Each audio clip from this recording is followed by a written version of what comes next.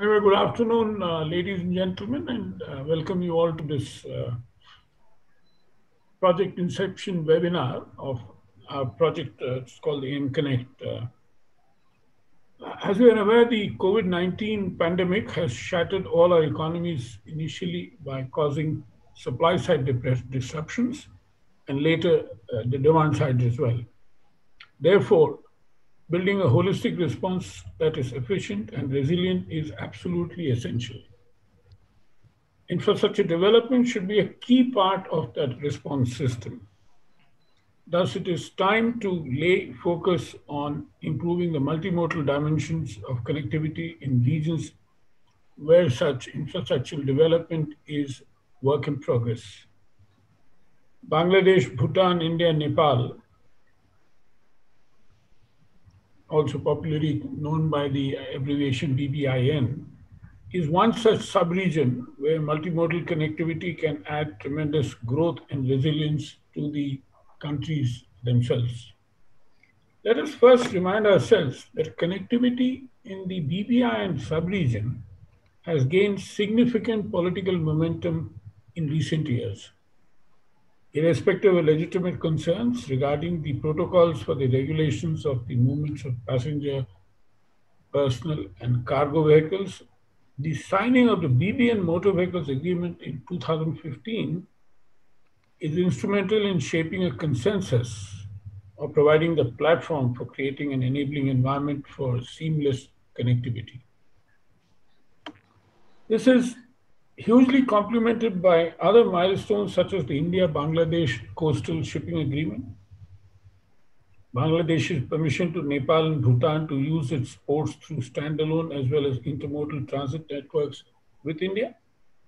Another successful example is the operationalization of the ADB-initiated electronic cargo tracking system for Nepal-bound cargoes from the Vizag port, the Visakhapatnam port in India.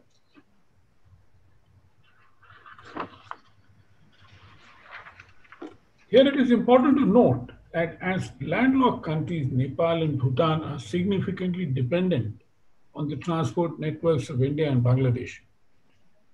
It is heartening to witness that India and Bangladesh have individually as well as jointly moved in a positive direction and a cohesive manner to integrate their direct as well as transit-oriented infrastructure nodes for seamless flow of goods within this region and with the rest of the world. Developing sub-regional connectivity has long been India's foreign policy interest under its what we define as our neighborhood policy, especially when it comes to enhancing cross-border trade and improving access to its northeast region. This has also been reflected in the Indian Prime Minister's Neighborhood First policy and Act East vision. For example, 16th ASEAN India Summit in Bangkok in November 2019, the Prime Minister of India highlighted steps needed to improve surface, maritime, air, and digital connectivity. Similarly, Piyush Goyal, India's Railways, Commerce and Industries Minister, has highlighted the importance of multiple rail connectivity projects with neighboring countries, especially with Nepal and Bangladesh, as steps to further boost trade and economic relations. Unfortunately, sub-regional efforts were eclipsed for a long time as South Asia as a whole has been infamously touted as one of the least integrated and the least connected region in the world. At the level of South SAARC, or South Asian Association for Regional Cooperation, it still remains disabled due to pervasive political issues between India and Pakistan. Nonetheless, the increasingly demonstrated political will for infrastructure and regulatory coherence for seamless connectivity across standalone as well as interoperable infrastructure nodes is particularly steered through the BBIN group of countries. As a result, a seamlessly connected BBIN region is getting more and more importance for greater intra and inter-regional connectivity in South Asia and with Southeast Asia. Moreover, supporting connectivity efforts of multimodal dimensions to both physical and digital infrastructure and policy and regulatory coherence. In fact, and even going beyond, assessing the extent of community ownership for generating a better political buy-in for such projects has become more necessary than ever before, particularly in a post-COVID world. People on the ground need to realize the benefits of such cooperation. In short, it is an imperative to have a grounded initiative that would not just help shape political economy consensus for multimodal connectivity, but also having potential to identify practical solutions to address ground level challenges. Therefore, keeping this context in mind, cuts together with partners in Bangladesh, Bhutan, and Nepal, and with the support of UK's Department for International Development, is implementing this project in the BBIN sub-region. In doing so, we are pleased to partner with Unnayana Samanaya in Bangladesh, Bhutan Media and Communications Initiative, and Nepal Economic Forum to implement this project, along with the transport division of the Asian Development Bank as a knowledge partner. In due course of its implementation, we will of course be collaborating with a number of other institutions and organizations who have shown interest to work jointly, such as the Japan International Cooperation Agency, or what is popularly called as JICA, as a potential knowledge partner. With this as a background and context, now let me turn briefly to elaborate its aims and objectives. This project is about shaping a better informed political economy discourse for multimodal connectivity in the sub-region.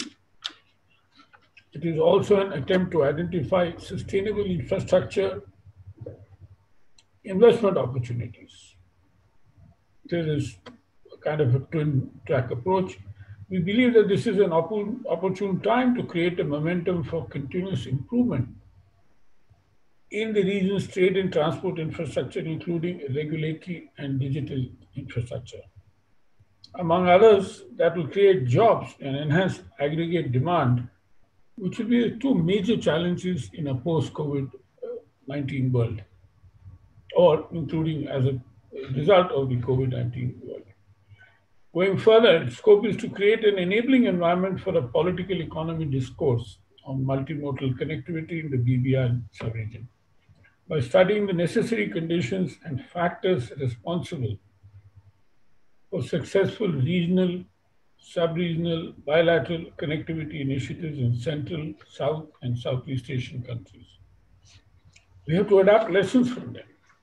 Therefore, and to conclude, the first and inaugural webinar, this one, is a series that we will do this month. Taken together, they seek to solicit views and inputs, as well as recommendations that can further guide us in shaping an informed political economy discourse for multimodal connectivity in the BBIN sub-region.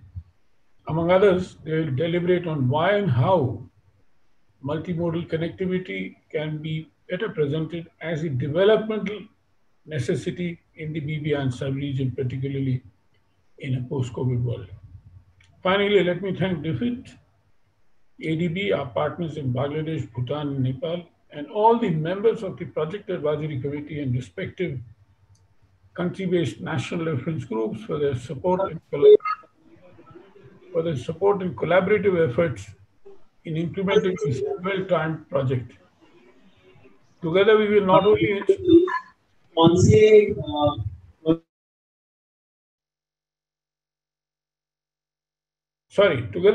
only ensure timely delivery of quality outputs leading to practical outcomes, but will also create a network of voices for improved connectivity for grounded development.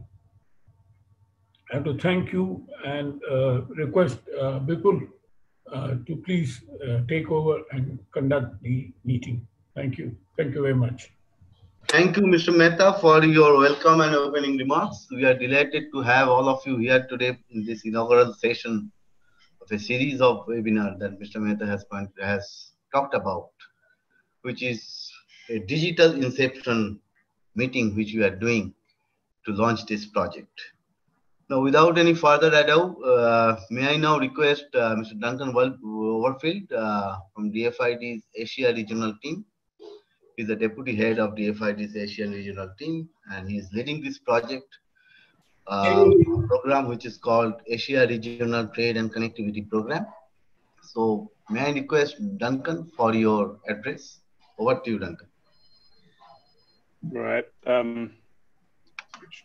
Great. Thank you very much, Bipul. Thank you, Pradeep. Yeah, it's a great pleasure to be here. I've only just come back to my job recently, as I was actually working on some of the aspects of UK government policy sort of in the region. So it's great to be back. And it's great to just get an opportunity to just talk a little bit about some of these issues that we've all been working on together for some time.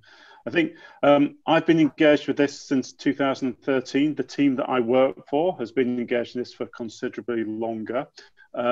The UK generally has a really high interest in this levels, and why is that? Yeah, it's about broader issues to do with what this agenda can do for poverty reduction.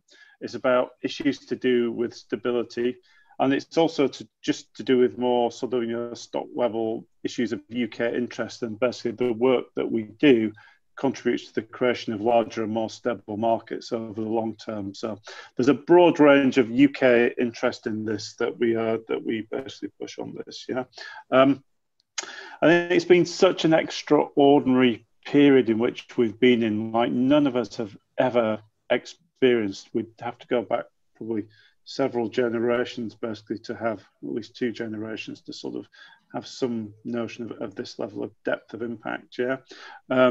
And things have changed. I do wonder whether this will mean some type of change to UK interests in the region. Is it going to change our relationships with countries across the region?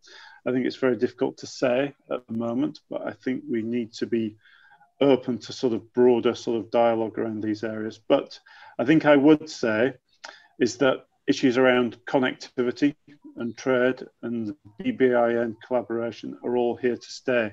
And it's because of the substantive gains that are there to be made and everything that all the citizens of the region can gain from. I mean, I was asked to talk a little bit about sort of connectivity in a broad sense, which I'll just make a few points on. And I do want to just sort of focus a little bit on C19 and the impacts of that and where that's leaving us before I come back and just make a couple of concluding remarks. So I think the first thing I'd say is that the community of practice has moved on, I think, a long way from a sort of a narrow infrastructure connectivity type of focus. And certainly the practitioners within that sort of, take a very, very broad and holistic view on that. And it's for the very simple reason that even the simplest projects or the change in regulations will not work unless the broadly supportive political economy environment is there. The broader environment, I'd say, has been an issue around the whole of the world. It's not just an issue within BBIN or within Asia or within South Asia. It's there, and that the broader sort of relationships and trust between countries are just critical in terms of sort of moving that forward. And of course, that requires long-term and deep engagement in those relationships in order to support sort of progress on these areas. It does require holistic building blocks, it requires a lot of foundations, and it does all start with the politics, and it starts with trust, and it starts with the willingness to actually work and cooperate with each other on the basis of sort of generation of mutual benefits. I think certainly when I came to this, I didn't quite understand that, but getting engaged with a couple of energy projects quickly sort of helped me to understand that. One was a project that is CASA transmission line working on a very complex project between Central Asia and South Asia. And basically 10 years of investment really went into that in terms of the politics and the relationships before the project moved into any type of detailed design. Now that project is well on the way to sort of generating lots of green energy, supporting broader sort of grid development, broader energy trade sort of across the region. But it's only working, and it only continues to work because of the growing strength of the relationships between the 4 countries that are involved in that project, and the trust that was built up over a long time.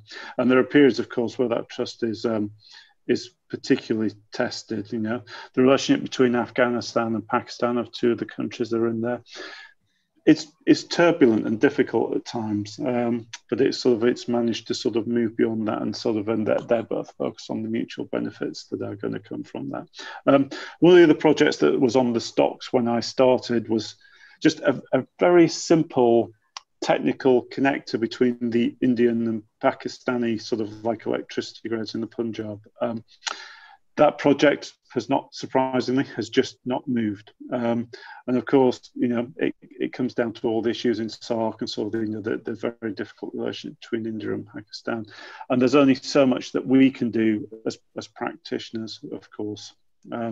So those projects highlight how important it is to take a very broad view and take a good hard look at the politics and the broader political economy issues before sort of trying to move forward on particular areas. And I think this is basically what underlies the success of where BBIN has got to, yeah, and it's how much investment has gone in across the countries and from the different partners sort of that work with them, of course. I'm just going to take a little time just to talk about C19 and maybe what that's done to our environment and some of the concerns that are very in my mind at the moment as I'm sort of coming back into my position. What has it done to our environment around connectivity, interregional and intra-regional and interregional sort of like trade and connectivity? I think the first thing I would say is probably a little bit too early to say.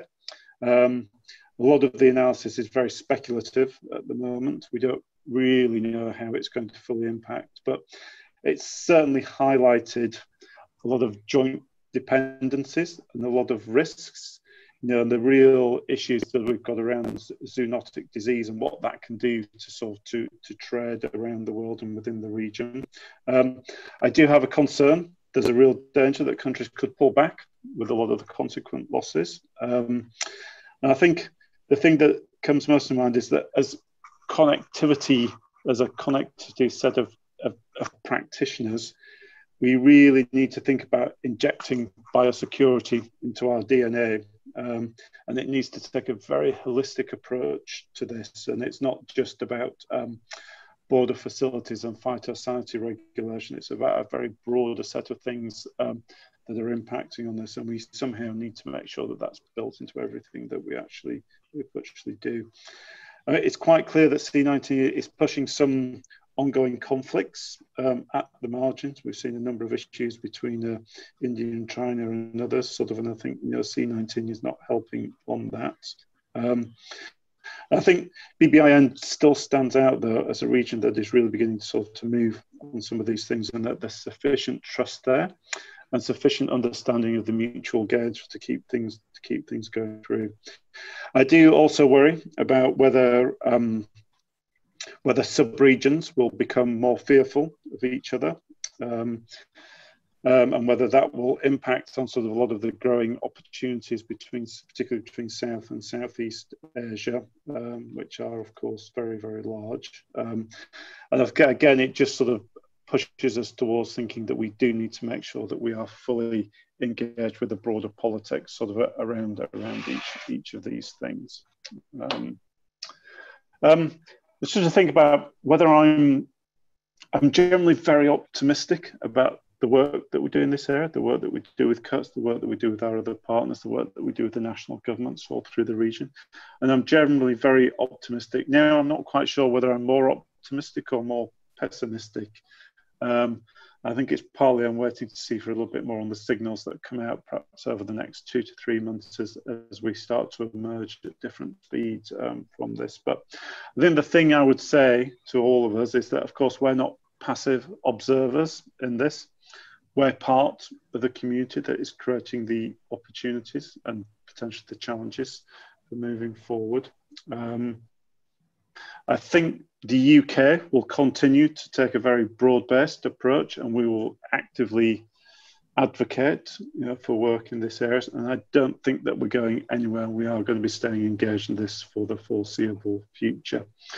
Of course, a lot of you will have read about the issues about the movement to merge the UK government's development and deployment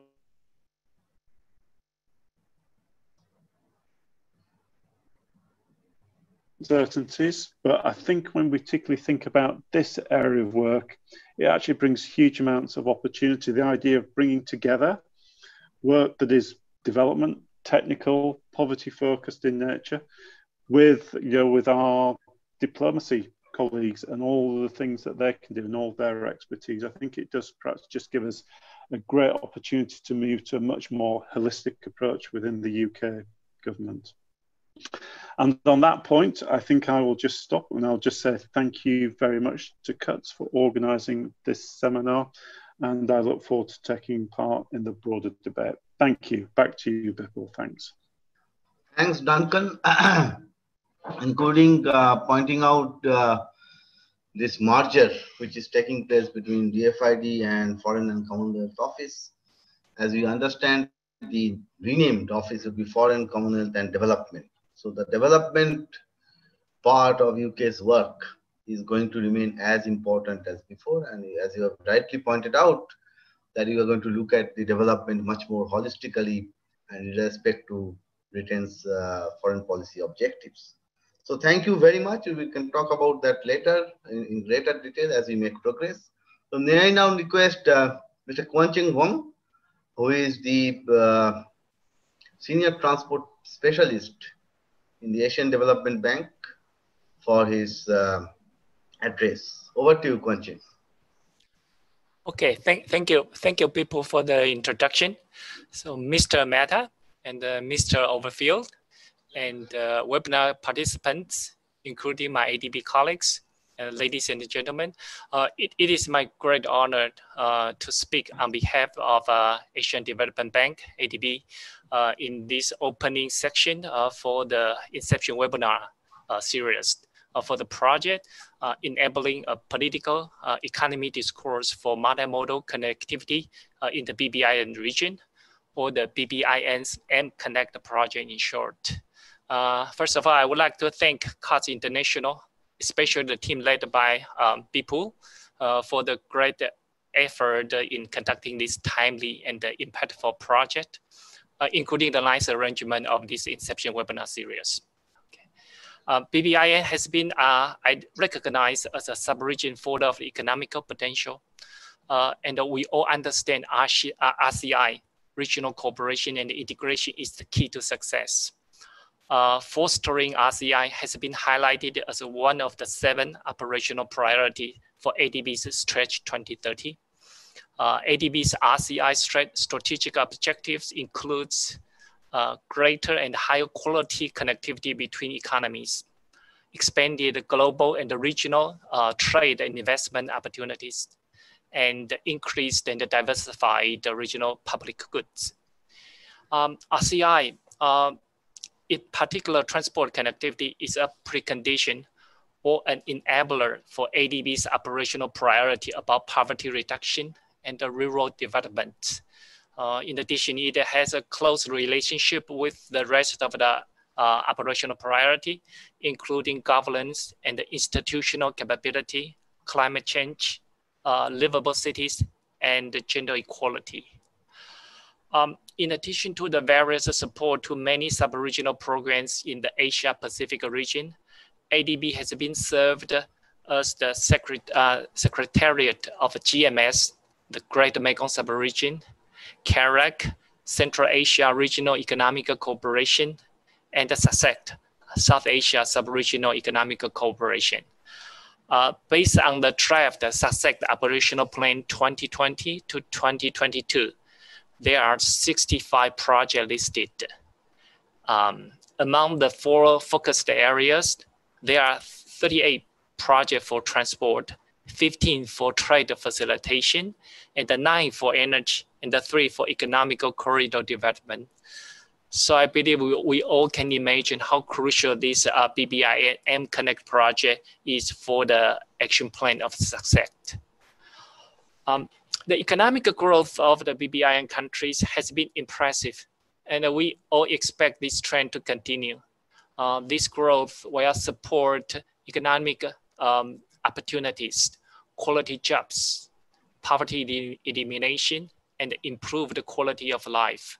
In particular, BBIN countries are well positioned geographically to connect Southeast Asia, South Asia, Central and West Asia, and it has the position to move up in the global value chain. We have seen the progress in the BBIN MVA motor vehicle agreement, which will be a game changer for the transport sector in the sub-region. In addition, BBIN countries are pursuing increased usage of inland waterways. The development of logistic hubs will provide a maximum multimodal connectivity possibilities. And finally, Chittagong and the Mangala ports in Bangladesh has been used for the movement of goods in India. At the same time, the short sea shipping routes provides an alternative to the congested land transportation and further expand the hinterlands of the seaports. So I do believe there will be more and more large ships calling the port in the region. Before the end of last year, for Bangladesh, the concept paper for an ADB project, SASEC, the Integrated Trade Facilitation Sector Development Program, was approved. This 150 million loan and the 1 million technical assistance grant is another example of ADB's commitment for the transport connectivity enhancement and the trade facilitation in the BBIN region. The output covers custom legal framework improvement and alignment with international standards, cargo clearance process, institutional capacity, and the trade and the transportation infrastructure, which includes the land customs stations, land ports, access road, railway cargo handling facility for border crossing points, Dhaka Central Customs Laboratory, and the Regional Training Center. We understand that while we have this online meeting today, the COVID-19 has brought global travel to an unprecedented hold.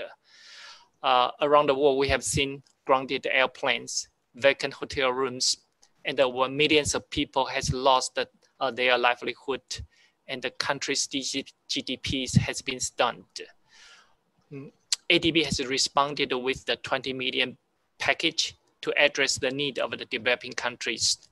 However, we do believe we should play a role beyond financial relief.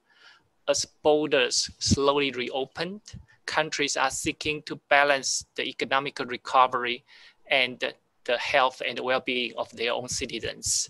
We must take a coordinated and harmonized approach. With this in mind, ADB will continue to collaborate with our partners.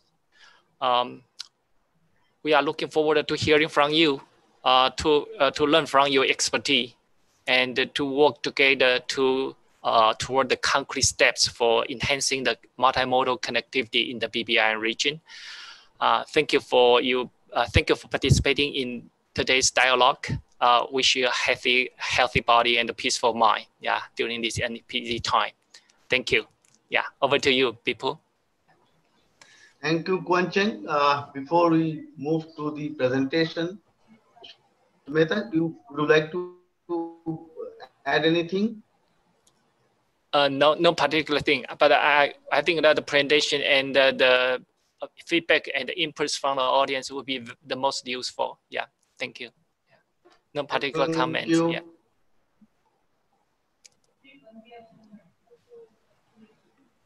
Okay, so let us move to the presentation. Of course, we are going to have time for taking some questions and doing some question and answer session. So may I request my colleagues to put the presentation on the screen?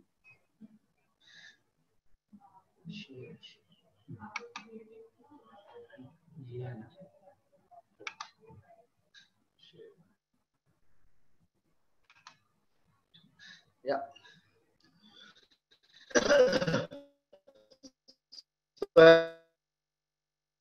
As I said, this is the Inception webinar.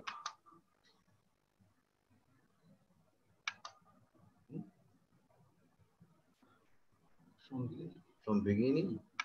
This is beginning, yeah. And I'm going to make a very brief presentation. As Mr. Mehta has pointed out and also underlined by both Duncan and Quanching in their speeches, that how important this multimodal connectivity is, not just for developing some infrastructure, but we have to look at it much more holistically. So this presentation, which as I said is going to be very brief, here as against just talking, what we are going to do is to show you some maps to have a better understanding of the importance of multimodal connectivity in this sub-region, BBIN, Bangladesh, Bhutan, India, and Nepal sub-region. So next slide, please.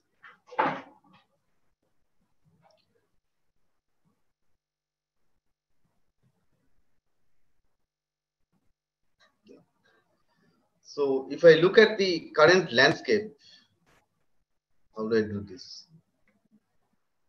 Yeah. So BBIN Motor Vehicles Agreement, and despite all these delays and concerns, which has really been a catalyst for greater sub-regional connectivity. The reason being that we have been talking about regional connectivity for a long time, which was part of the SARC process, but somehow it was not moving. Then India, along with its neighboring countries, we decided to go ahead and look for sub-regional connectivity. So we signed this motor vehicles agreement in 2005, and as we understand that the protocols for both passenger and personal vehicular movement as well as cargo movements, they are more or less ready. And as a result of that, we are supposed to initiate the implementation of this agreement in this summer, but due to COVID-19, I think it's going to be delayed. How much delayed we do not really know, but we hope that situation is going to improve soon and we are going to see the implementation of this agreement. We do understand the concerns, particularly environmental concerns, which were highlighted by Bhutan, and Bhutan has, as a result of those concerns, it has decided to opt out, but there is also an opt-in clause there. So as and when those concerns are going to be resolved, we are going to welcome Bhutan into this implementation of this agreement. But what is much more important, I guess, is this growth of bilateral connectivity, whether it is road or rail or waterways or airways between India and Bangladesh. Every other day we see that some initiative or the other is being taken. Very recently, we have seen that there is a second addendum to the protocol on inland water transit and trade between India and Bangladesh. A number of new port of calls have been considered as a result of that addendum, and that is really going to enhance inland waterways trade or trade via inland waterways between these two countries. As we know, there are 54 rivers, transboundary rivers between India and Bangladesh, and many of them, rather all of them, they used to be the connectivity mode at one point of time, and it is very good to see that those older connectivity modes are being revived now. Similarly for rail, again, India and Bangladesh before 1947, even till 1965, the rail network was very good. Now they are being revived so that we can do much more trade, much more passenger movements, people-to-people contact as a result of railways. Now, the third important point is that India's thrust on infrastructure transformation, and it is gaining momentum not just for railways, it is also for waterways, for airways, for railways, and of course roadways. And we are now coming up with a number of multimodal logistic parks. Particularly, I'm given the example of Jogigopa in Assam, which is in northeast India. And these multimodal logistics parks, they are likely to be a game changer for fostering multimodal connectivity in this region. Now, the important point here is also for greater scope for Nepal and Bhutan, which are landlocked countries, and they are access to sea by the use of as well as integrating with existing and those which are developing intermodal and multimodal infrastructure between India and Bangladesh. And this is already being operational. And in next slide or next slide, I'm going to show you the map about how Bhutan is gaining access to Chittagong seaport as a result of this intermodal connectivity involving India, Bhutan, and Bangladesh. Next slide.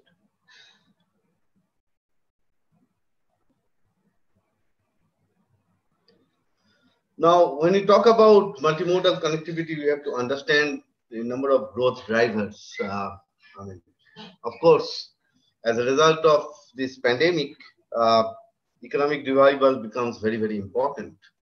As we have seen, starting with the supply side shock, is likely, or it is already spilling over onto the demand side. So I think infrastructure development is going to be one of those critical areas where large-scale employment can be generated, which can then in turn enhance aggregate demand in the system, and which will help us in getting our growth back, and not just that, in a much more resilient manner, so that along with growth, we can also have better job creation for the benefit of the people. And therefore, this political consensus which is developing to leverage each other transport and transit-oriented infrastructure network, that's very, very important. And here we are looking at connectivity, infrastructure, as well as the new developments which are taking place, not just in physical sense, but also in other important factors which you need to take into account, which is regulatory, digital, and technical and operational coherence, which are also important. So the essential point here is that these countries are no longer looking at their transport and transport infrastructure in silos, but in respect to regional cooperation, in respect to regional connectivity initiatives, which we can leverage from each other's infrastructure development initiatives. And here it is, another important point is to understand the availability of electronic tools, like the electronic cargo tracking system and other digital technologies, which are already available, and some of them are already operational. As Mr. Mehta said in his initial address, that this electronic cargo tracking system which is being used for Nepal's transit cargo from Vizag port to various parts of Nepal, that has reduced the time and cost of doing trade in a big way. And that is something which will be important to replicate it in other connectivity initiatives as we move along. Next, please. So therefore, coming to this, the core of today's presentation, multimodal connectivity in the BBIN region, sub-region, let me now explain this with the importance of it with the help of some maps. This is one initiative which is gaining more and more importance. You see this India-Bangladesh coastal shipping agreement, which has helped both countries to enhance their trade via coastal shipping. And the importance we cannot overemphasize it, particularly during this period when all land borders for trade between India and Bangladesh were closed due to COVID-19. And this was the only option which was available, other than the railway option, of course, that was used hugely for continuing the trade between India and Bangladesh. And as you can see that a number of major cargo producing areas are there in our east coast, which is, in fact, this east coast is parallel to another very important ADB initiative, which is the East Coast Corridor Development Initiative.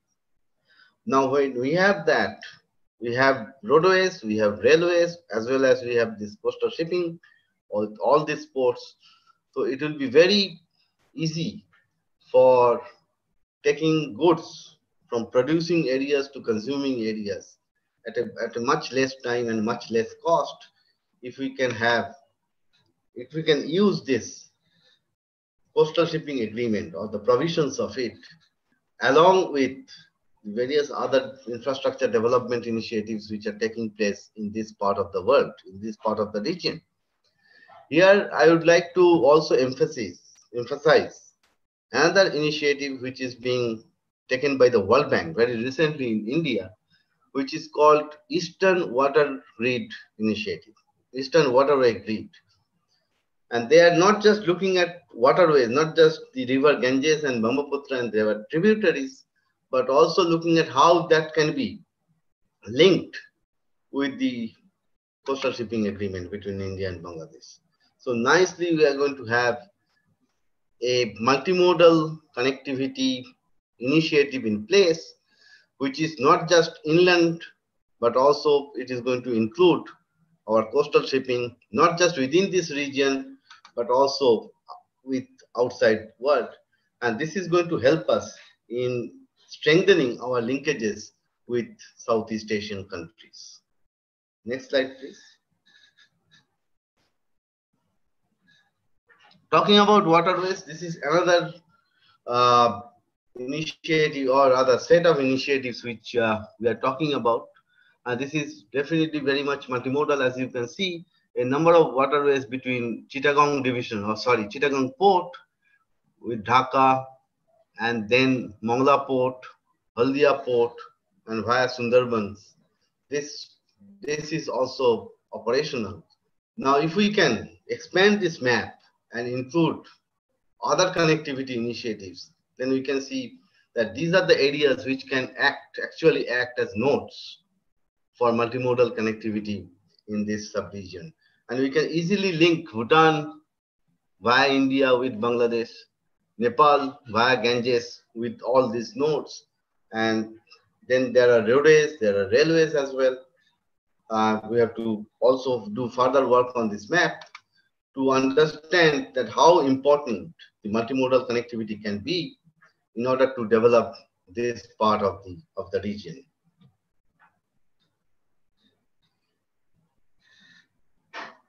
Now let me further underline the importance of multimodal connectivity for looking at the trade between Bhutan and Bangladesh via India. So you see this Phuntsholing, this area, this is the gateway to Bhutan. And from there to Dhubri, the major port in Brahmaputra River in Assam, is just about 160 kilometers. So what is happening now as a result of an agreement involving three parties, India, Bangladesh, and Bhutan, now trucks are carrying goods from Bhutan to Dhubri port. They are unloaded and then loaded into Bangladeshi barges or ships.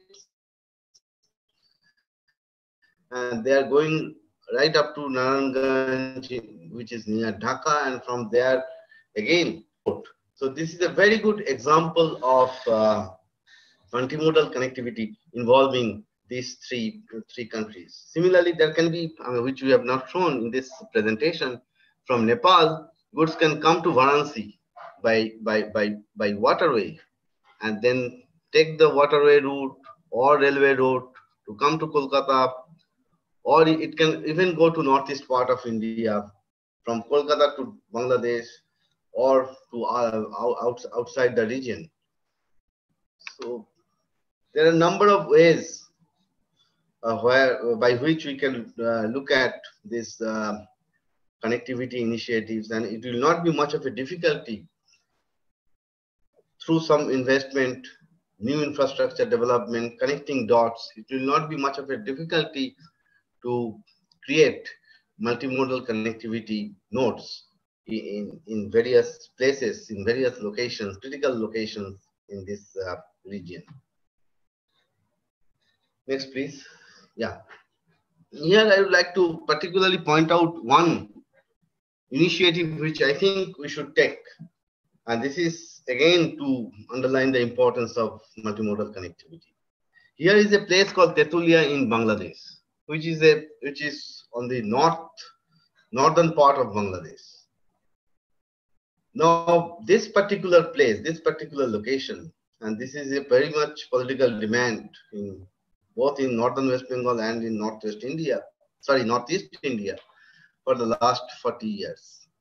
Now, if we look at this location of this place, which you can look at in this map, that this Jalpaiguri district, from where the Asian highway network is going, is right next to this subdivision or sub-district in Bangladesh. Now, if we can link the NH30, National Highway 34 of India, which is going right up to North Bengal, with Jalpaiguri via Tetulia, we can create an elevated link road, for example. It's just 4 kilometers. So it's a connection between India, from India to another part of India, very close to each other. But in between, this 4-kilometer corridor is there.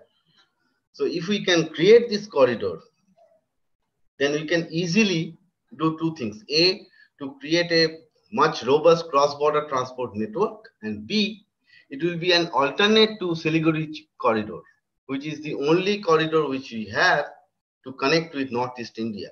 So from security point of view, it is also very important for us to create another alternate corridor, other than reducing the length by about 85 kilometers for our linkage, for our connectivity with Northeast India.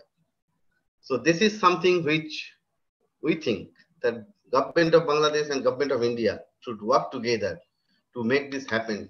And people in this region are going to be very, very happy. Similar initiative is already there. Already there is this Tinbiga corridor, which is Bangladesh to Bangladesh through India, which already exists. So we have such examples and how happy people are on the ground as a result of such initiatives. So we need to look at those things very, very carefully. And here our proposal is to have is just 4 kilometers.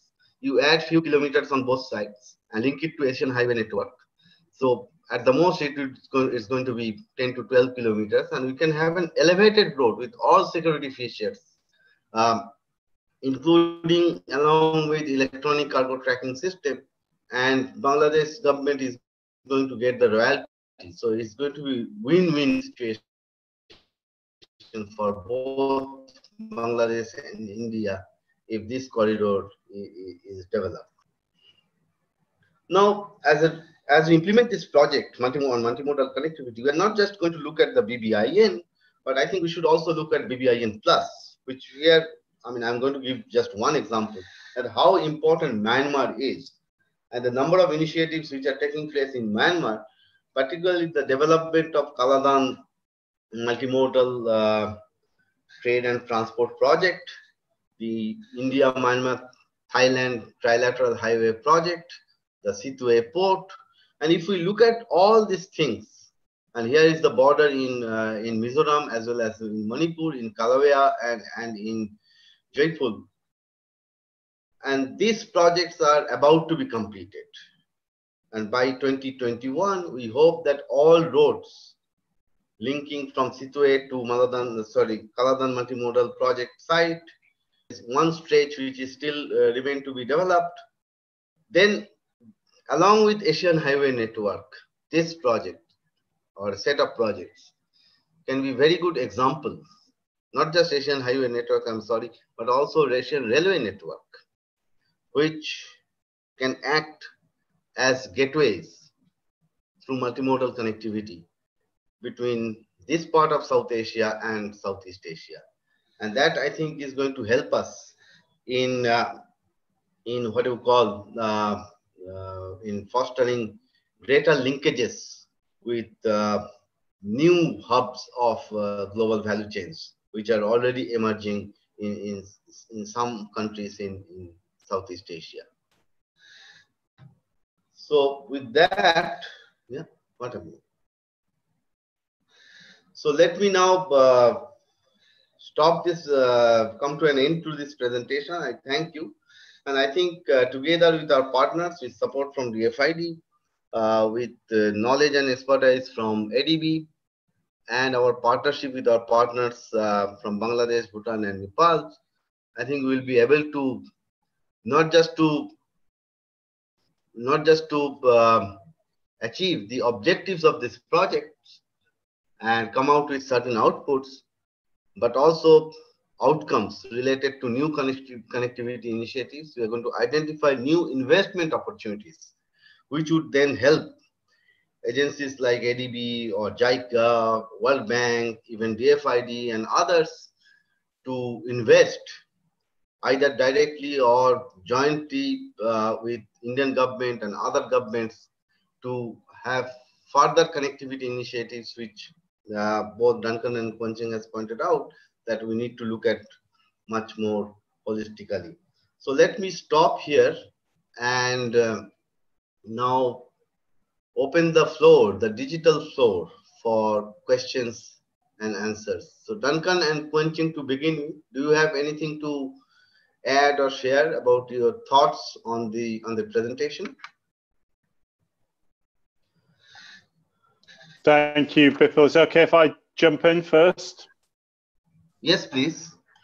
Yeah, thank you, sir. Thank you very much for that presentation. I think the fantastic thing of bringing maps in, it basically moves us from an abstract discussion to I think these are actually really quite significant concrete things that we can do on the ground, and there are quite clearly lots of early opportunities there, basically, that we can actually start to focus on things where there's quite a lot of progress already. I think I don't have specific questions there, other than to say we do have some serious opportunities here. Yeah, and I think that the question that I think we probably need to think through is like, what are the next? It's almost like the timelines. What are the next steps? What do we need to work through? What is it that we need to push in particular? You know, what are the practical stepwise things that we need to do to get us from where we are now to where we can clearly see where the opportunity is? I think that'd be my sort of like my broad point at this stage. Thank you. Yeah, I agree with you completely, Duncan. I mean, and that is something which we need to discuss among ourselves in a much more detailed manner. We have already started identifying a number of initiatives. I think so far we have identified 3 or 4. My colleagues, they would know more, including some of them in Northeast India, which can actually help in fostering much more enabled, I would say, multimodal connectivity in this sub-region. Quancheng, do you have any point to make? Okay. Yep. Based on the presentation, that's I was very impressed, especially those illustration by maps, and it appears to me there's a lot of potential, but at the same time, it seems quite easy to draw a line on the map. But however, we can expect that there's actually quite a lot of difficulty or challenging issues associated. So I was very impressed by the grassroots approach when I first had a look at the project proposal, and I do believe that that's a very good approach to really to fully realize the potential. And I personally have done some modeling work, but that's really theoretical. So I'm looking forward to see the intensive discussion and to understand the really bottlenecks, soft or hard. Yeah. So I'm looking forward to the discussion ahead. Thank you. Thank you. Exactly. That is the point. I mean, we know that agencies like ADB, they are very good in doing the transport modeling and related technical work. At the same time, is it important when we were talking about connectivity? It's not just the technical matters. It's not just concrete infrastructure. We need to understand what people are thinking on the ground. And that way, I think we are complementing each other very well. And that will also help you in understanding the value that, for example, your investment in a particular project that is going to bring to the table. And that's where I think the importance of our fieldwork comes in. And together, let me go back to the last slide of my presentation. Together, I think we can. Together means along with our partners in Bangladesh, Bhutan, and Nepal. We are fortunate to have very good partners. With some of them, we have been working with for over the last 25 years. So, and they know the ground realities, including the networking strength which we have developed in Northeast India, in particular, not just in Eastern India.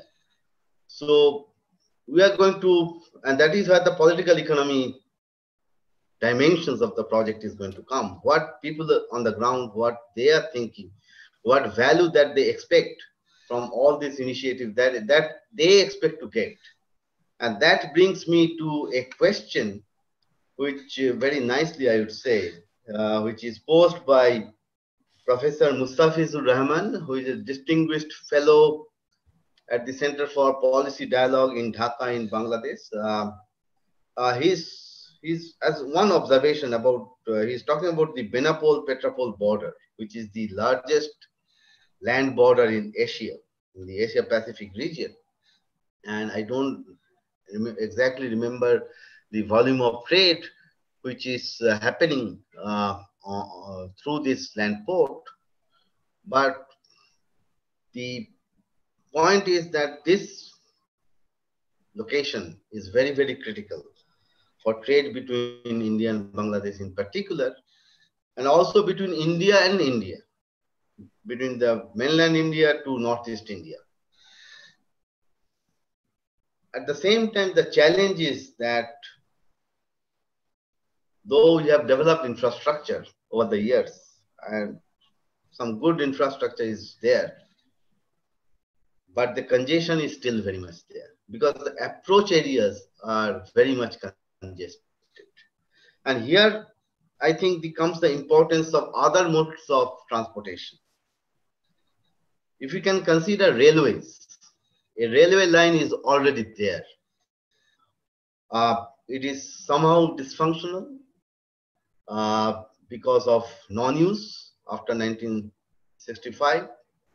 It is not going to require much of investment to revive that railway link. And with the bridge which is coming up over the river Padma in Bangladesh, which is a dual purpose piece, both road and railways.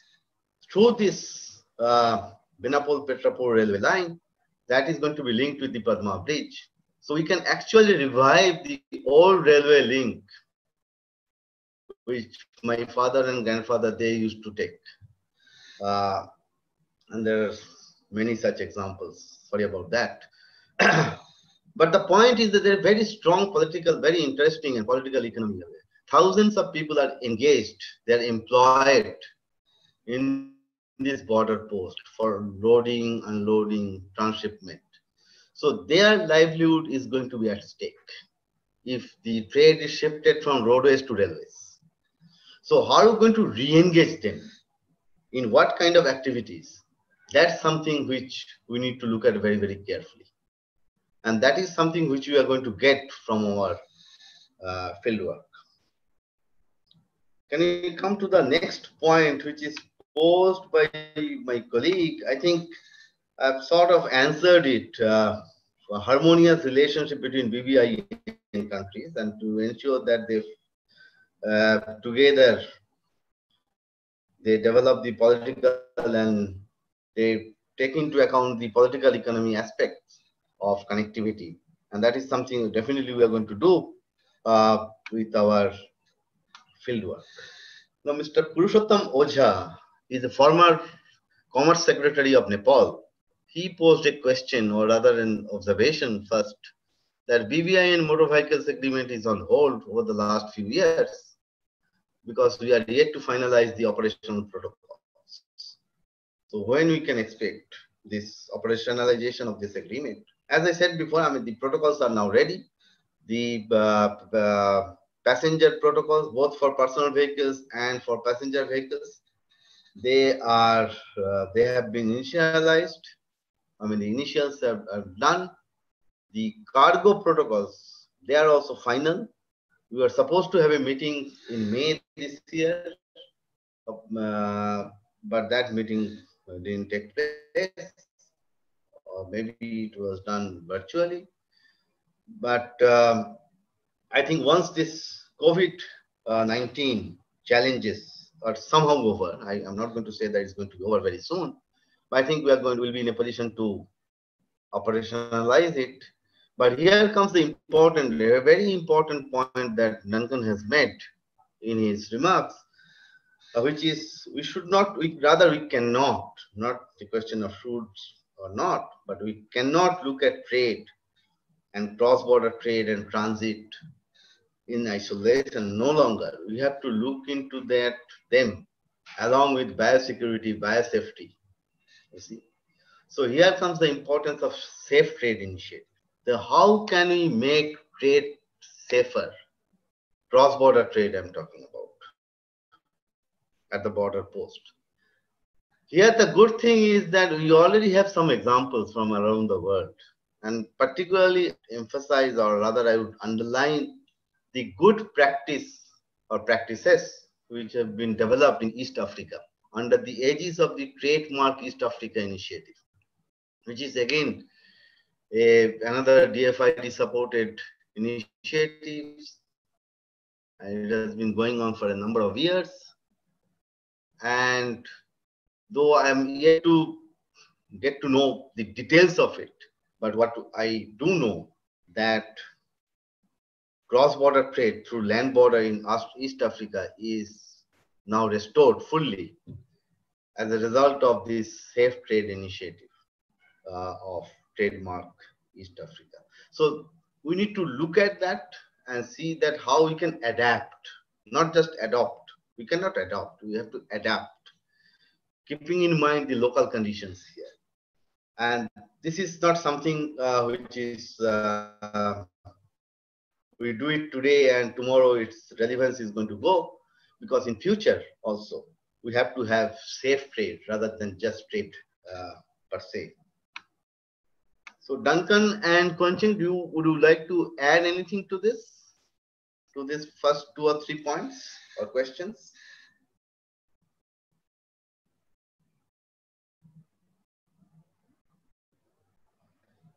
If not, then let me move to there's a question for Quentin, a question from Mr. Jitesh Khosla, the question is like this: while ADB has been very supportive about investment in BBIN infrastructure, the demand and use for such infrastructure comes through business to business and institution to institution contacts. How can such contacts and dialogues be encouraged? Yeah, people, can you repeat the last 2 sentences, because it's a little bit glitch? Yeah, the last 2 sentences. Yeah. While ADB has been very supportive about investment in BBIN infrastructure, the demand and use for such infrastructure comes through business to business and institution to institution contacts. How can such contacts and dialogues be encouraged? Yeah, I think ADB is trying to take different approaches. Yeah, as mentioned that in the past, we focus more on infrastructure, or simply speaking, the hard infrastructure, because those kind of long projects are easier to be delivered. But as you mentioned, that we probably have to look at some other issue, because infrastructure is very demand side oriented, and how to make sure we also address the demand side, and we look at the sector as a whole. For example, trade facilitation is not only about trade facilities, and So I think that things has been changing. The way of doing things has been changing in ADB. The concept paper I just mentioned for the sector development project, it comes with policy-based loan. That's because the project do require that we will work with the governments to work on the reform of the government, and so I think that's the project formation has to be done much more the bottom up. So the continuous conversation with our DMC governments, residence mission are crucial.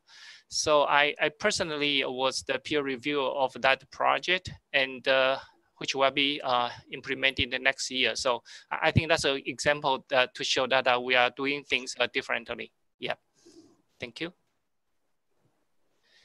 The next one is a very interesting observation from one of our colleagues, Uday Mehta, who is the Deputy Executive Director of CUTS. He is talking about regulation. We know that for cross-border trade, number of regulations are there, and some of them are indeed burdensome. So how can we harmonize some of them in order to reduce the cost of doing trade?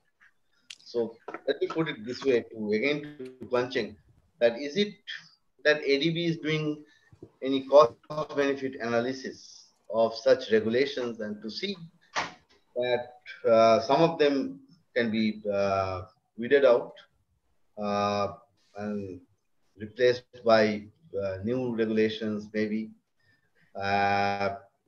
including more easier to follow regulations.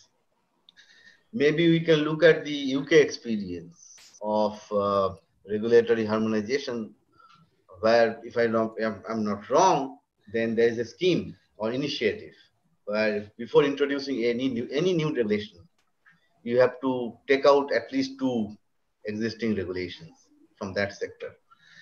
So any thoughts on that, Kwancheng and Duncan? Yeah, I probably can first share a few thoughts, even though I haven't have a deep investigation about the issue. But first of all, when we compare developed countries and the developing countries, the major difference between the customs is that one is customer services, the other is customer authorities. Yeah, for developed countries, we normally think is very service oriented. They manage the risk, they give the freedom and the trust of the shippers, and that's create a lot of flexibility and efficiency. But on the other side, for most developing countries, that tend to take a aspect of a customs authorities. So the officers are trained to prevent things bad. However, we need to take into account the risk. What is the risk associated?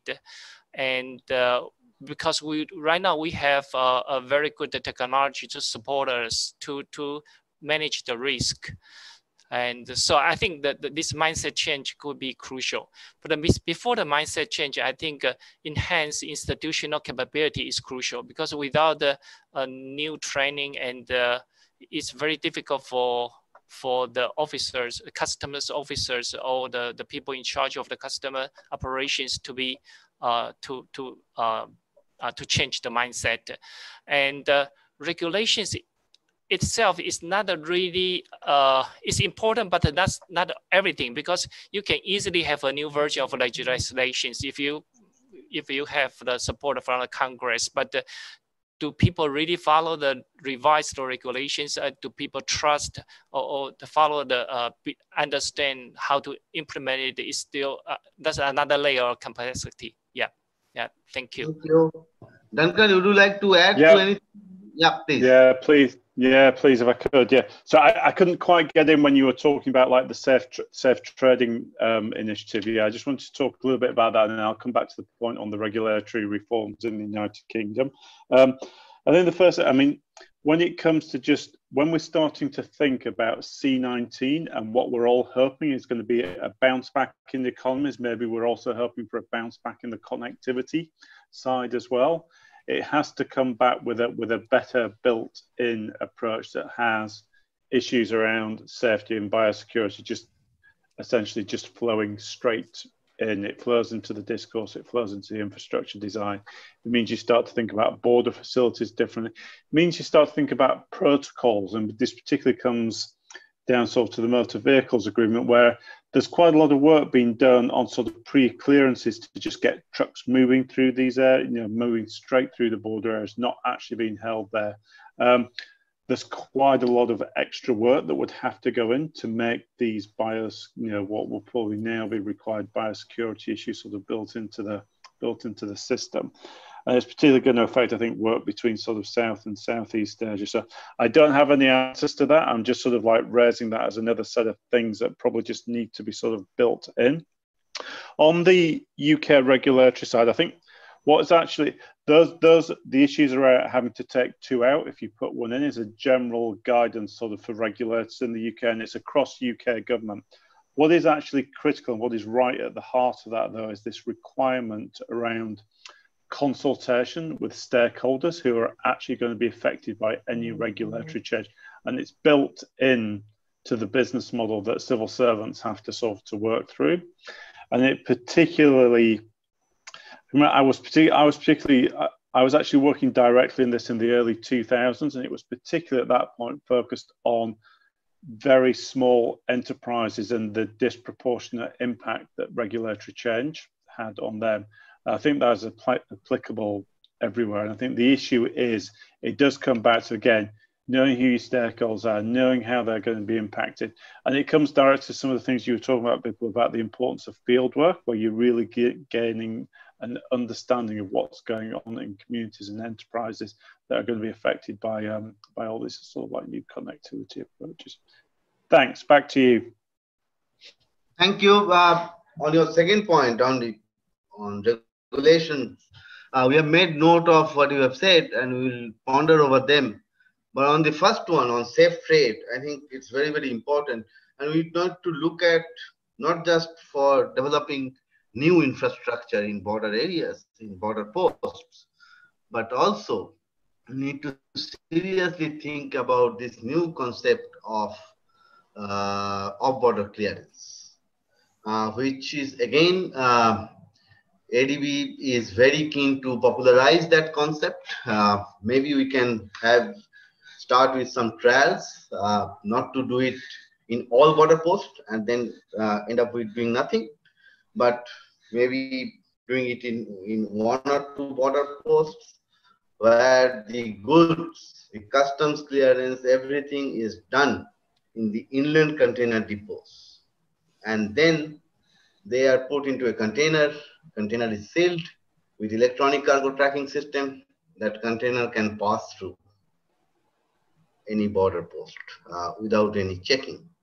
With ECTS, electronic cargo tracking system, there can be real-time checking, not just the cargo, but also whether there is any tampering of seal or not. Those things of insurance can be paid in advance, and things can be done much more in much more efficient manner digitally. But here again, the political economy issue is very much important. When we have off-border clearance, all those people, and their number is quite large, those who are engaged in transshipment activities. I'm not talking about the quote-unquote speed money and those kind of things, but pure transshipment activities. Their jobs will go away. I mean, they will be jobless. So how are we going to create jobs for them? That's something also we need to take into account. Let me now, there are a number of questions which you are getting, and that shows that people are so interested on this subject. There is one observation question from Anu Sarin from DFID, that given the current scenario, it is very important to map national and regional policies and regulations, and then juxtapose them with the current political scenario and see where the gaps are. How can those gaps be bridged? Absolutely, this is something which we are going to do, Anu, as part of our work And then it will be easier for us to do the advocacy, or rather policy advocacy in this case, to how we can, in the best way possible, address such gaps. Then there's another interesting question from Ria Sinha from Brookings. And she is right that multimodal connectivity, while it is very important, very much needed, but it also has high cost implications because of transshipment and things like that. How are we going to make it more economical? I think if we look at the holistically, I mean the whole sense, of course we need to talk to multimodal operators. I mean, fortunately there are a number of operators in India in particular and also in Bangladesh nowadays, and the number of operators are increasing. We need to address this question to them actually, that how can we ensure that it is economical for doing trade within BBIN through multimodal connectivity. In the case of Bhutan Bangladesh trade via India, the example which I have given in our presentation, we have also calculated the cost. You see, the volume is so high because of this use of waterways. At the end of the day, the per unit cost comes down. And that is something which we also need to look at very, very carefully. Then there is another question about illegal activities and women's safety. This is very, very important and in border areas in particular.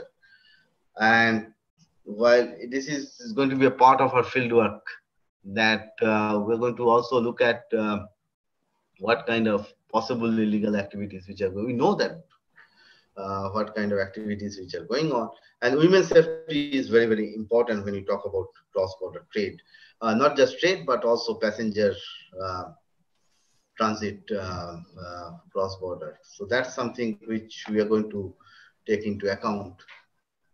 Then Tino Xavier from Brookings again, a question or observation. Let me see. Very interesting address to me and Duncan, that on the Indian side, what do you see as the greatest spoilers and obstacles for your BBIN connectivity proposals? I mean, as I said, Tino, I mean, Duncan may add, there are local vested interests. Let me give the example of Petrapol. I mean, just before Petrapol, about few kilometers away, there is this parking lot. I mean, who owns it? Nobody knows. But you have to pay 500 rupees a day. And for some reason or the other, it will not be possible for you to cross the border not before 7 days. So these kind of vested interests are very much there on the ground, and they are going to be the spoilers and obstacles. And we are already witnessing it. I mean, after March, once the border was closed, then it was opened very briefly. Now again it is closed. And who is suffering? Trade. I mean, the local people, those who are engaged with transshipment activities in particular, they are the ones who are suffering. But thanks to waterways and railways, we have been able to do trade with Bangladesh, even when land borders are. So the local political economy is very, very important when we talk about connectivity, and somehow sometimes we miss this point, but that's something which we should not do in future. Duncan, would you like to add anything?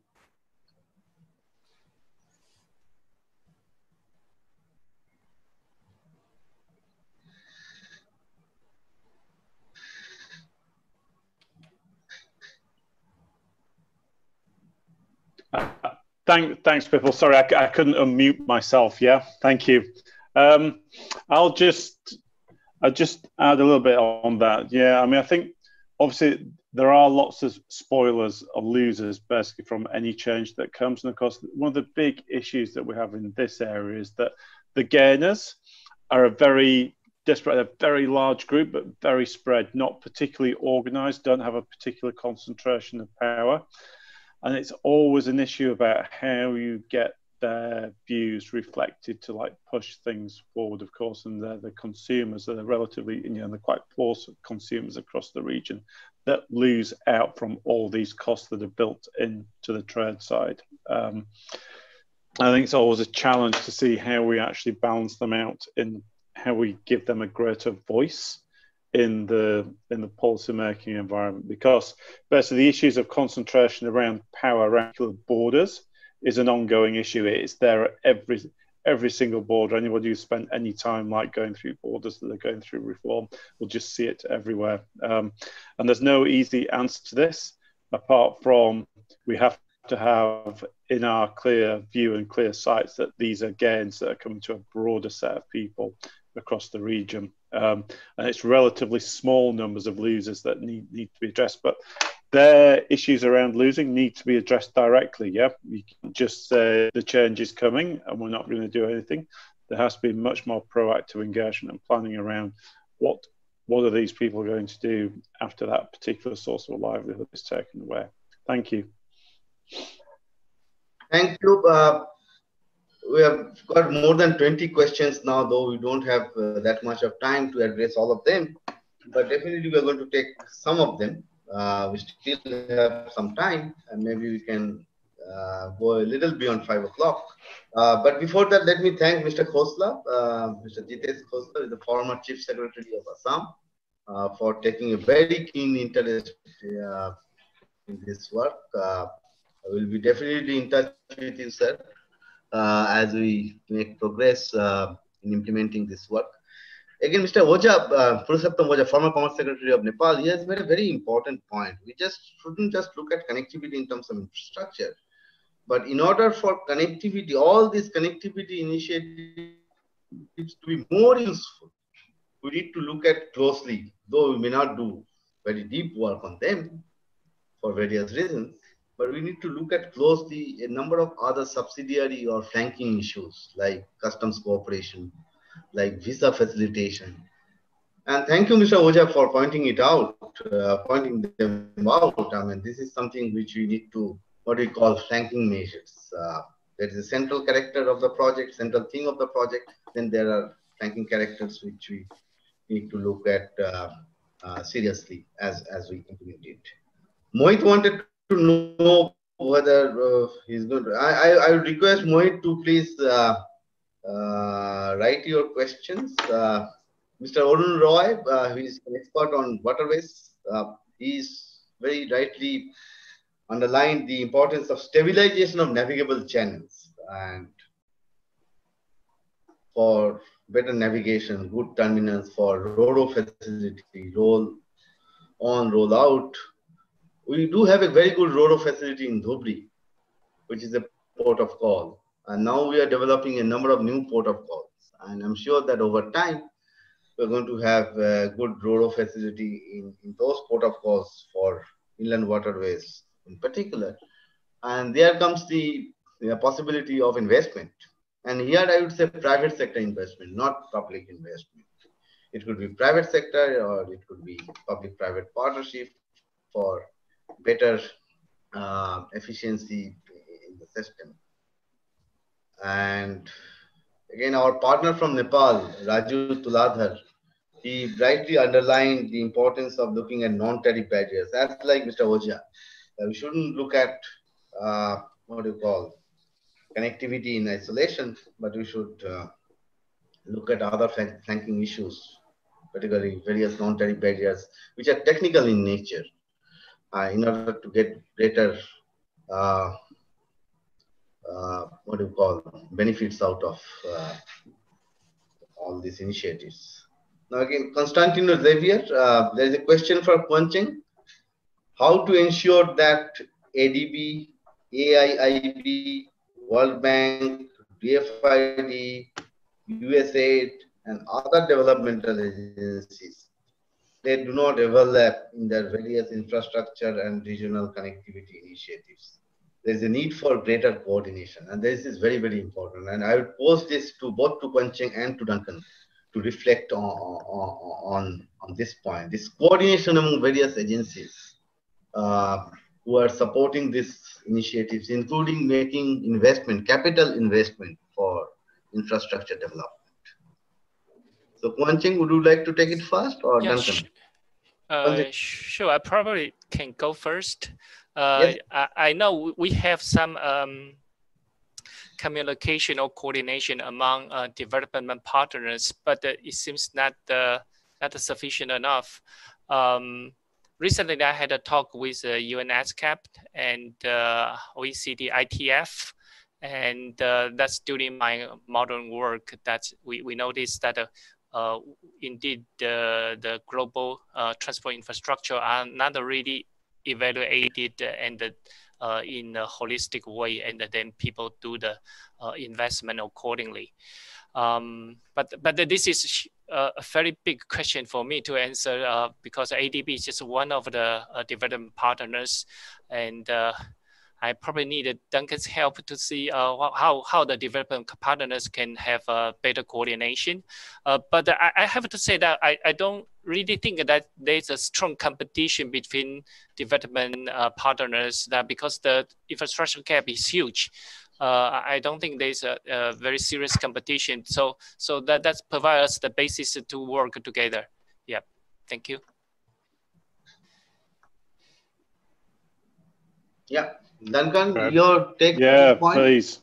Yeah, please. Thank you very much. It's a very good question. I think it is one of those areas where development partners do invest quite a lot of time in it, but it's never enough. Yeah, we always need to be doing more. It's because of the size of the area that we're working on, the size of the infrastructure gap, the size of the regulatory gap. Yeah, and I think I'd come to Kirsten's point. Actually, it's just the issue. I think coordination it's an ongoing challenge, and I think it just reflects a broader set of political economies around the areas where it's about how countries relate to each other. It's not just about how development partners relate to each other. Yeah, because in the end, we're there as facilitators to help things be delivered, and we're not the real drivers of this. Yeah, we're there to work in partnership with political and technical direction that's coming from other partners. But I think my greatest, having worked in this area for a while, it never really feels like a particularly crowded space. It doesn't feel like that there are actually enough development partners working in this, and the gaps are just so huge. I have worked in some country contexts, particularly in Africa, where it's absolutely felt like the space is completely crowded, and coordination is the thing that is actually a binding constraint in terms of moving forward. It never really quite, I'd perhaps take a slightly contrary view. It never feels like coordination is a binding thing, stopping things moving forward. It's actually not having quite enough partners in the space. And it's very mixed across different bits of the region, different sub-regions, of course. And I think it's probably more problematic, I suspect, in South Asia than it is anywhere else. That's kind of how it feels. I think that does reflect sort of broader complexities in terms of the underlying political economy. Yeah. So I take the point. Coordination, we need to do better, and we will continue to invest more time in that. Of course, with AIIB coming into the infrastructure space, that's a welcome new partner into the space. And of course, we will work very close with them as we work with ADB and the World Bank sort of in this area. But I would actually send just a general invitation out to others as well to say there is a lot of space for more people and for more organisations to be engaged in this. And if you come along, we will work even harder on the coordination. Thank you. Back to you, Bipul. Yeah, Bipul, I would like to share one more aspect. It's about, I think the sub-regional cooperation platform, for example, like GMS, or SASAC, still CARAC is still a very good mechanism to facilitate the more coordination. I would like to use the case of a GMS, for which ADB has been served as a secretariat. But if we do the statistics for the past 25 or 30 years, the total investment has been the ADB country about 30% of the infrastructure investment, roughly 20 or 30. JICA also has a big pie, but still that's still not over the half of it. The investment still comes from many other partners and the government. So that would be an example that we can see more coordination in the platform like GMS, SASAC, or CARAC. Yeah. Bipul, Thank can I you. just jump back in? Yes. I just wanted to emphasize Cushing's point there, because I think these regional institutions, these regional coordination bodies have got a very strong track record, and GMS has a really strong track record of bringing coordination, but it's also allowed itself to be driven by national interests, by a bit more by private sector interests as well. And you can see how it relates to various different things that are going on within that geographical area. And then we also see, I've been engaged quite a bit with CARIC recently as well. And you see how effective an organization that is, as well as sort of a coordination thing, but it reflects a broader set of positive relationships and just willingness to cooperate amongst the countries that are members. I think, again, it comes back to the whole focus of this particular seminar and this project around taking a very holistic approach to everything that we do. Thanks. Yeah, thank you. Let me add to what Quenching and Duncan has said on this point. In this project, we are going to take a close look at what are the factors behind the success of GMS and CARIC in particular, and how we can take lessons from those success stories to this part of the world. But without getting into the details, one major factor I would say for the success of GMS is the fact that the approach that they have taken. It's not that nothing is agreed unless everything is agreed. If all countries, they do not agree on a project, if two of them agree on a project, then two of them are allowed to go ahead. I think we have to take that approach in BBIN, and we have already seen, de facto, we're already seeing that approach on the ground among the BBIN countries. A number of other very interesting observations, questions are there. Mohit Sippi from DFID has written some very interesting and very important, I would say, observations, which I think we are going to discuss later on a more one-to-one basis. Eric Nora, our friend from World Bank, he raised a point which is similar to what Duncan has said about Safe Trade Initiative. Here, the outdated trade regulations leading to inefficiency. The reason why we have such regulations is again because of various reasons. One is that nobody knows who is going to remove them. That could be one factor. Then there are also, remind you that more the regulations, in some sense, more the merrier. I'm not going into the details because in public domain, public meeting, I can't say much more than that. But definitely, through this project, we are going to identify a number of such regulations which can be easily removed. I'll give you just one example. It took us almost 4 years to harmonize the lunch time or lunch break time between India and Nepal in Roxol border. There's a difference between about 15 minutes to half an hour. And it took us a lot of advocacy efforts to harmonize them. I'm giving a very small, it may look silly, but important. Because actually we are losing 1 hour on both sides if you take that into account. Now, one possible recommendations which we could come out of this project, of course we have just started it, is that regular interaction between customs and other officials at border posts. We have tested this in respect to India-Nepal border, a number of borders, Roxol, Kakarvita, Panitanki, these two places in particular, and they have worked wonders actually. Several things, several creases, I would say, they are ironed out as a result of such meetings. So we need to regularize those meetings. We already have Customs Clearance Facilitation Committee in India. It's there in all ports. It will be good to see whether such initiatives can be taken on the other side. I'm sure there may be similar initiatives. Let them meet on a regular basis to sort out things without referring them to capitals. So the moment they are sent to capitals, I'm sorry to say that things take time, much more time than what is needed. So let me see finally if there is any other pressing questions or observations. I'm really sorry, as I said before, I'm unable to take a number of questions, including from our partners. So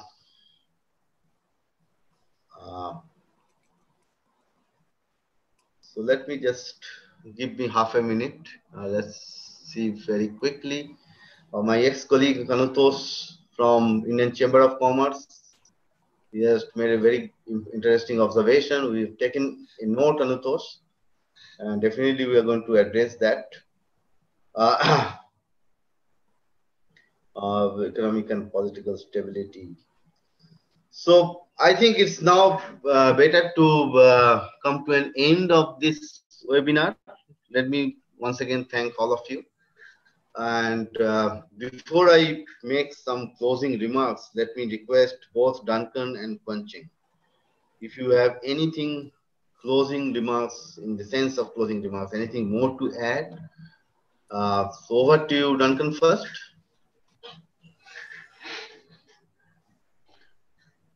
Great, thank you. Apologies, I'm having slight connectivity problems, so the irony is not lost on me.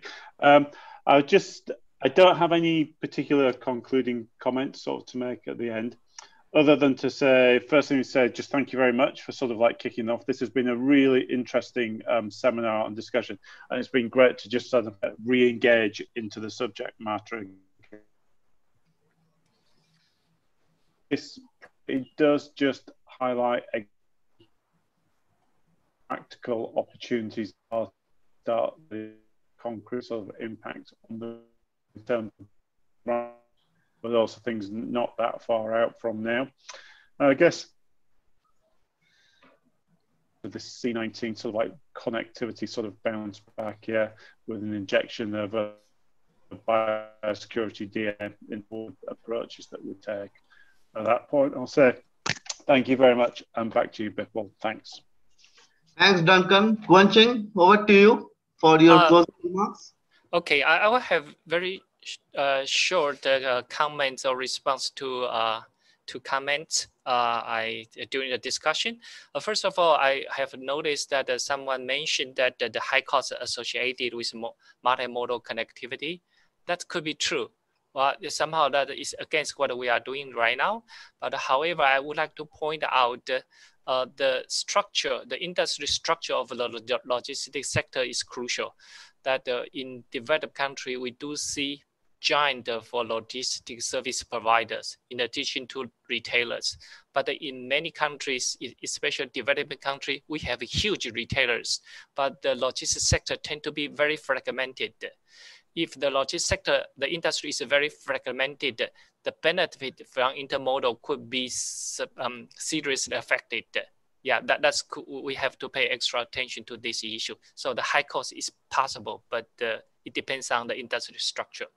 The second thing is that I'm very happy to see that some discussion about private sector participation, and I think that's crucial. I would like to have more discussion in the future. Yeah, and finally, the concluding remark that thank you for your participation. It has been a very interesting and rewarding experience to join this discussion. I look forward to meeting others in the next 2 weeks. Yeah, thank you.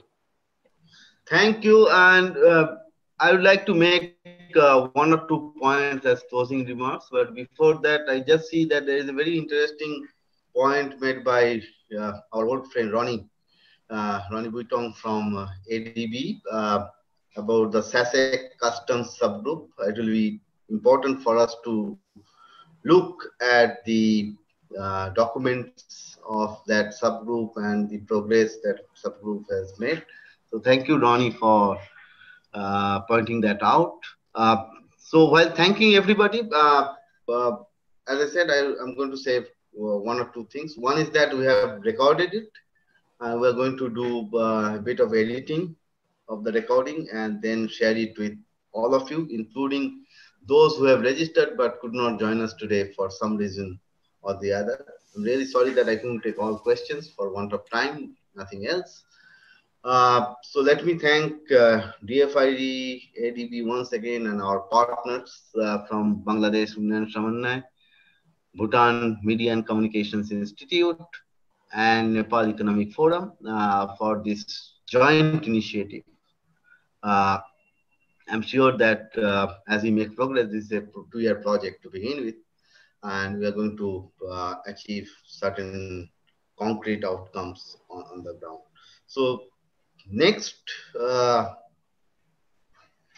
webinar of this series is going to be held next, is the 14th of July. The time, so we are going to again send out the invitation, and we have a very interesting panel, a number of experts from this region who are going to talk about lessons which we can draw from other regions in the context of ground realities in the BBIN on multimodal connectivity or even intermodal or other forms of connectivity, and how we can adapt those lessons. So this is how, I mean, as we know that any meeting like this, normally we have 3-4 sessions. Now since we are doing it digitally, and it is actually quite difficult if we do a digital session the whole day. So we have for 3 sessions to begin with. So thank you very much once again. And it was a pleasure to digitally meet all of you and learn so many new things which we have made note of. And definitely we are going to take them into account as we implement this work. And other than sending you the video recording, we are also going to prepare a brief report, may not be more than 3 pages of our discussion today, which will help us in sharpening our thinking about this subject, not just this project. So thank you very much, and let me take your leave. Thank you.